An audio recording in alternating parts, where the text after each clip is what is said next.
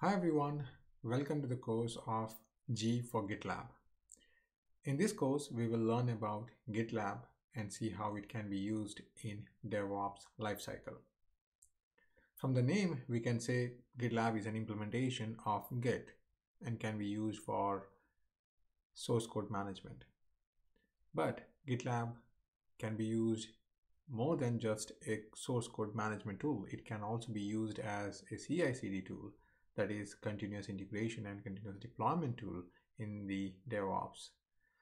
It can also be used as a security and project planning and tracking. It can also be used to maintain project documentation.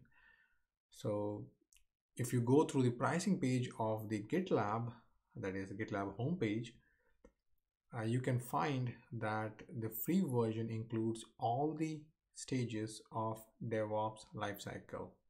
And if you opt for paid version, then you can get more features that are added, like project management, that is planning and tracking, and also advanced security features, and so on. It depends on the pricing plan that you opt.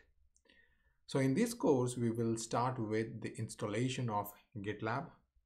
We'll see how we can install GitLab on Windows environment using Docker, and we will see how we can use it in DevOps lifecycle. And later we'll slowly move on to learn all the features that are included in the free version of GitLab. Okay, so let's get started.